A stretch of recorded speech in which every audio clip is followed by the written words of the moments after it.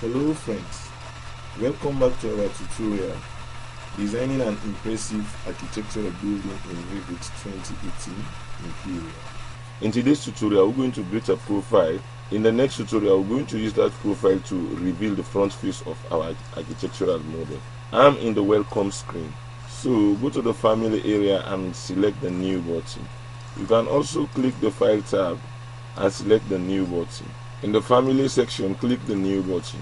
This brings the select template file dialog box. I'm going to cancel this file to show you another method.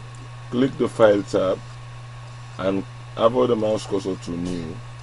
Follow the window and select family. This will bring the same dialog box.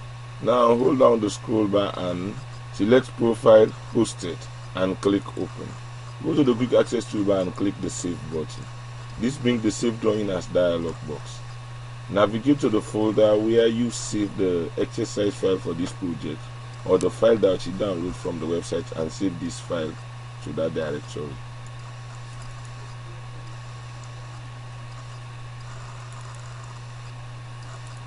Name this file 00_032_DIAB_I. Click the save button. Because we start this family with the hosted profile template, you see the indication of the host area of the family. This is the host face. Now right click the reference plane, select Create Similar, go to the draw panel and select the pick line button. Change the offset to 1.5 and offset this reference plane up. Zoom in, reference this reference plane down. Reference this reference plane to the right, and reference it to the right once more. Go to the quick access toolbar and select the align dimension command. Select this reference plane, this reference plane, this reference plane. Click to place the dimension. Zoom out and click the EQ button. Select this reference plane, this reference plane, this reference plane. Move the cursor away from the reference plane and click to place the dimension. Select the EQ button.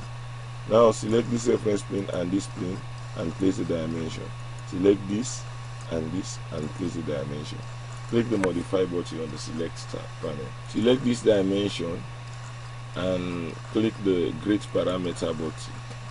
Rename this parameter to width and click OK. Select this dimension, click the grade parameter button.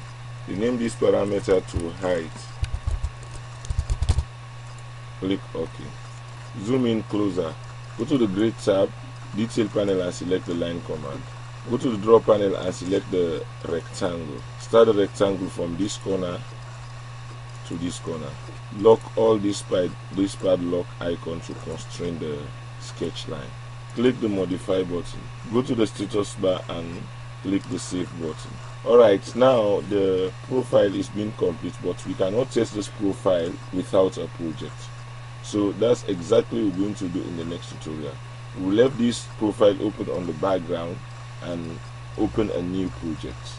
In the next tutorial, we're going to load this profile to that project and use it to reveal. If you like this tutorial, click the like button and share it to your friend.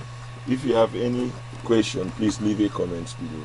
If you want to continue this tutorial or any other tutorial on my channel, please subscribe. Thanks very much for watching.